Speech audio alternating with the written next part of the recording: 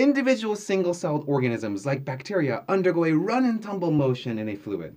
However, most bacteria found in nature don't just live alone as solitary creatures, swimming around and hanging out in the bulk fluid. They instead form dense bacterial colonies along a surface where they behave differently from how they behave when they're alone in the fluid. In our paper, we study dense bacterial colonies and their dynamics, and we make two key discoveries. First, unlike run and tumble, dense bacterial colonies form specialized lanes and move very slowly. These types of materials are called glassy materials. Secondly, under special conditions, bacteria start moving like a chaotic and turbulent fluid flow. These fluid flows generate significant mechanical forces within this layer that help bacteria buckle, lift off, and form three-dimensional layers and structures. Our results can help explain how bacteria could take over and form three-dimensional structures on synthetic and natural surfaces like the lung airway and the intestinal lining.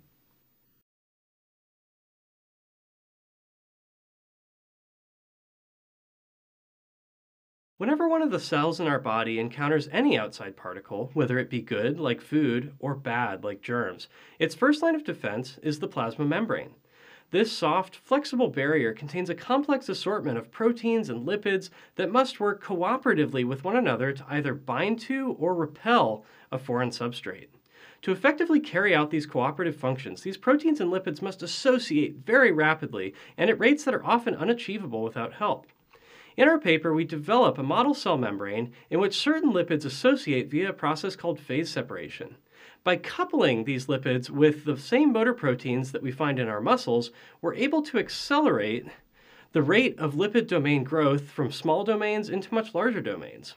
Through simulations and calculations by my collaborator Akanksha Gabala, we show that these motor proteins work by creating two-dimensional fluid flows to help mix the membrane up. And our results demonstrate that these internally driven membrane flows may be one mechanism by which the cell is able to organize its surface.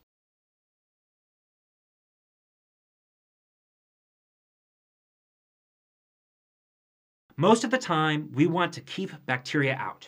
In wound sites or food packaging, dense and networked material helps to inhibit bacterial transmission. However, bacteria fight back, and many of them actively control their motion using self-propulsion. In our work, we study the transport of these active microbes through a variety of porous materials using a combination of both experiment and simulation. We make two key discoveries.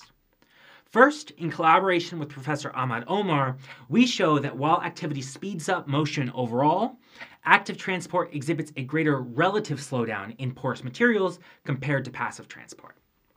Second, active agents are uniquely sensitive to surface curvatures. In a collaboration with Lawrence Shih, we show that the activity and the ballistic runs make them more likely to accumulate and get stuck in regions of high concavity.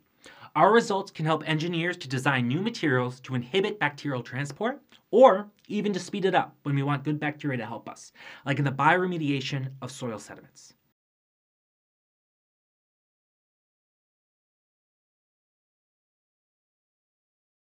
This is a cell. This tiny organism continuously interacts with other cells through their brush-like surface. This dynamic surface makes a unique time-dependent property. In this research, we make a cell-like particles and measure the force using different approach speed. Our finding revealed a fascinating trend. As approach speed increased, the repulsion force and relaxation time also increase. This is because the surface brushes do not have enough time to rearrange their position during the fast approach. And then the particles go to the same equilibrium forces no matter their approach speed. Our research can help understand how dynamic surface impact colloidal interactions.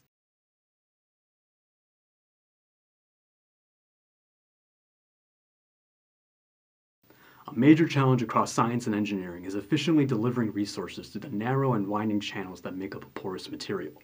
While this is a well-studied problem, our understanding is primarily limited to passive porous media, where the barriers to particle motion are fixed in place. However, in nature we find that these barriers can move as well in what we call a dynamic porous material. For example, the hair-like cilia on our lungs display a rhythmic beating that helps clear out viruses, bacteria, and other harmful particulates. In our work, we study particle motion through one such dynamic porous material, an oscillating array of spheres that moves back and forth. By adjusting the oscillation frequency, we can actually enhance particle motion through the x and y directions. The obstacles generate fluid flows that direct the particles toward them, facilitating collisions that shuttle the particles around. We hope that our results will motivate further study of dynamics in traditionally passive porous materials.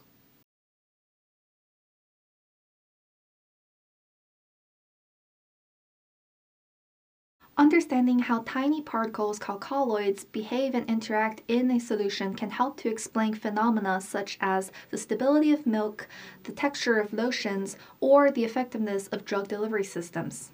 In our paper, we drive a small colloidal probe through a colloid polymer suspension and develop a model to better understand the structure and flow properties or rheology of this multi-component suspension. We find that these polymer particles adopt local organization in this dynamic setting, unlike its equilibrium uniform counterparts. Using our model, we are able to predict a non-equilibrium pair interaction between these colloids that exhibits both a short-range attraction as well as a long-range repulsion. Our work identifies a new mechanism for how these microscopic physical interactions can help to precisely control the macroscopic transport properties of the suspension, such as the fluid viscosity.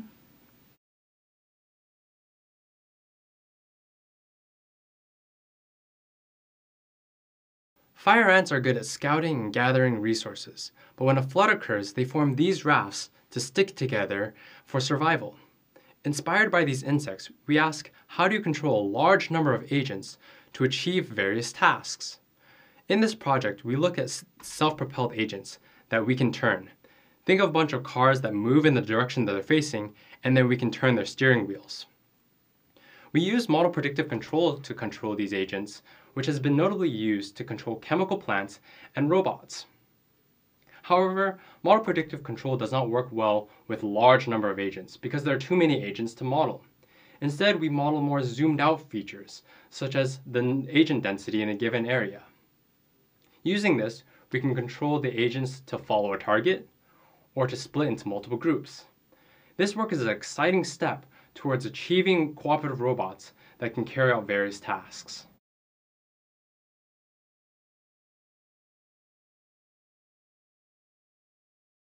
Our human body contains about 39 trillion microscopic organisms like bacteria. Most of these microbes are good bugs. In fact, they are essential to our well-being. But when we eat that leftover pizza from 2 days ago that sat outside in the sun all day, we can get a bad bacteria that infects our cells. In this collaborative paper with Amar Sahu, we created a synthetic model of an infected cell to study how an invading bacteria interacts with the cell membrane, the boundary of the cell.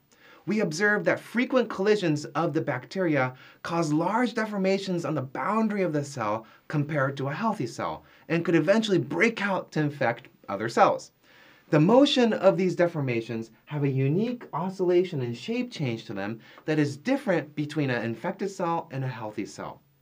Our results show that just by analyzing the shape changes of the cell boundary, we can learn a lot about the properties of the invading bacteria and how they move within our body.